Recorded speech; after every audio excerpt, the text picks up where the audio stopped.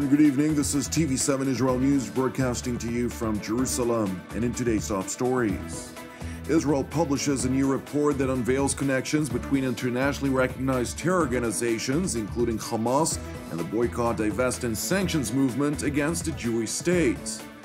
In a rare statement, the European Union voices grave concern over the Islamic Republic's ongoing ballistic missile launches and tests and calls on Iran to immediately halt activities that deepen mistrust and destabilize the Middle East.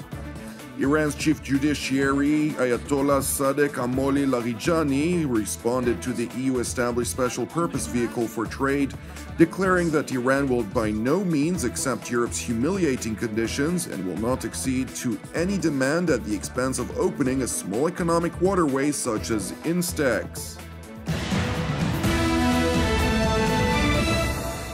Israel's Ministry of Strategic Affairs published a new report revealing internal connections of internationally recognized terror organizations, including Hamas and the Popular Front for the Liberation of Palestine, and groups that support the Boycott, Divest, and Sanctions movement, BDS, against the Jewish state. According to the report titled Terrorists in Suits, a recent study examined 13 BDS organizations and found 30 activists that have past and current affiliation to terrorism, 20 of whom were even incarcerated on terror charges with senior positions in BDS organizations. The report, conducted by the Research Division of Israel's Ministry of Strategic Affairs, claims that the Palestinian terror organizations view BDS as an additional tactic to use for the annihilation of the Jewish state. The report further points to a web of global interconnections between BDS and terror organizations, with more than 100 connections that were identified, including joint campaigns, manpower, and financial assistance. The report also revealed that the BDS organizations listed in the report received millions of euros in funding from European states and philanthropic foundations. In response to the findings of the report, Israeli Minister of Strategic Affairs Gilad Erdan said the terrorist and boycott organizations are united in their goal of destroying Israel and see delegitimization and boycotts against Israel as a complementary means to the armed struggle. Minister Erdan also called on the European Union and the sponsoring countries of the entities mentioned in the report to reconsider their steps regarding the legitimacy and funding they grant BDS organizations. Now, in other news, the European Union voiced grave concern over the Islamic Republic's ongoing ballistic missile launches and tests and called on Iran to immediately halt activities that deepen mistrust and destabilize the region.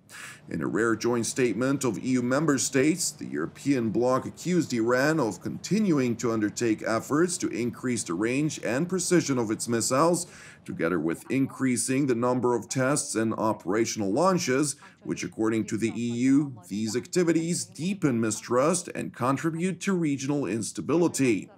The statement further condemned Iran's malign activities, including Tehran's policy of meddling in several Middle East conflicts and recent attempts to assassinate the Iranian opposition figures that live in Europe.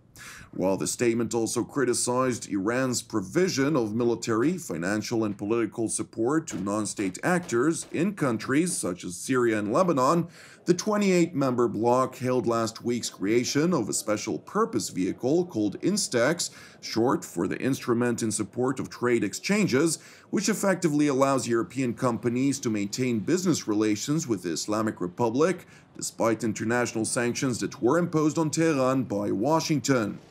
During last week's announcement, French Foreign Minister Jean-Yves Le Drian released that the new trade mechanism will allow willing European companies to pursue illicit trade with Iran, particularly in the areas of health and agri-food, and urged other countries that seek to preserve the 2015 nuclear deal with the Islamic Republic to support the European endeavor.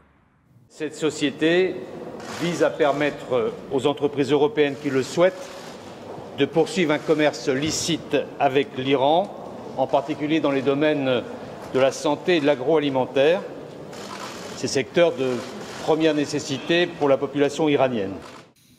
It is important to know that while the INSTEX was supposedly created without preconditions, so long as Iran abides by the multilateral nuclear agreement, in its statement, the European Union added an expectation, according to which Iran must swiftly implement all elements of the FATF action plan that aims to combat money laundering and the financing of terror.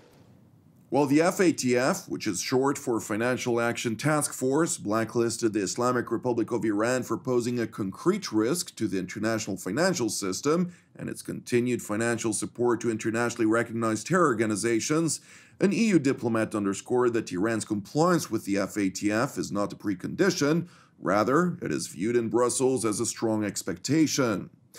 Meanwhile, in Tehran, the Iranian government welcomed the creation of the EU-established Special Purpose Vehicle. Iran's Deputy Foreign Minister Abbas Araghchi said that the Islamic Republic will also set up a mirror company to counterpart the INSTEX mechanism, and that ongoing discussions are being held in Brussels to implement the necessary measures. That said, in response to the EU condemnation of Iran's malign activities, the Ayatollah regime released a dismissive statement in which it called the European allegations baseless and non-constructive.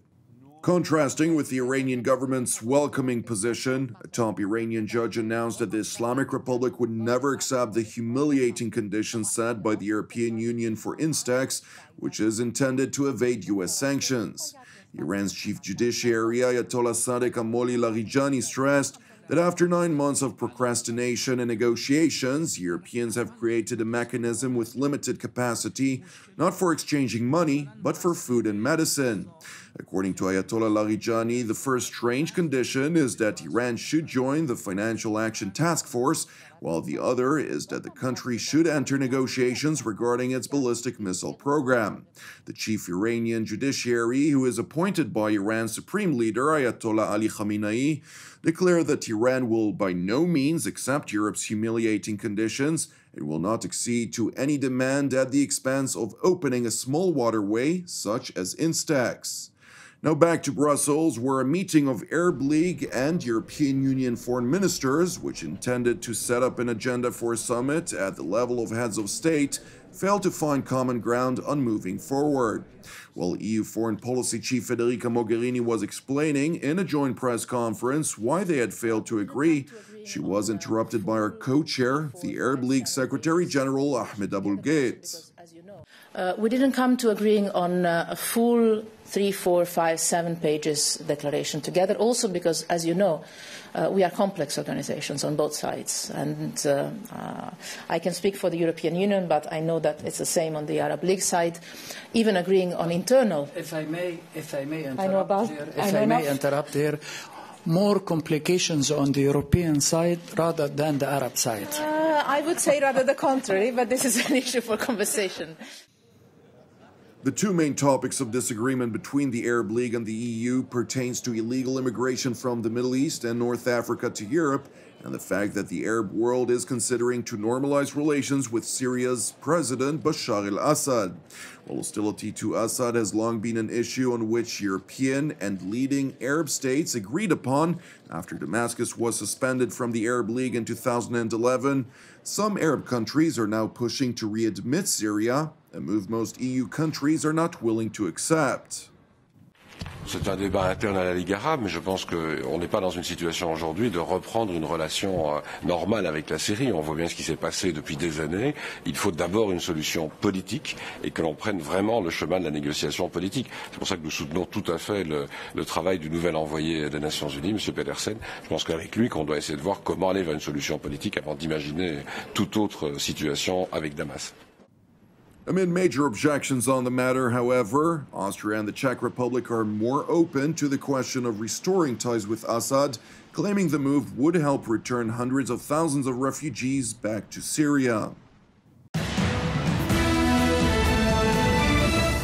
Thank you for watching us. Keep praying for the peace of Israel and the peace of Jerusalem. I'm Jonathan Hassan. Have an Erev Tov, and we will see you again tomorrow at the same time.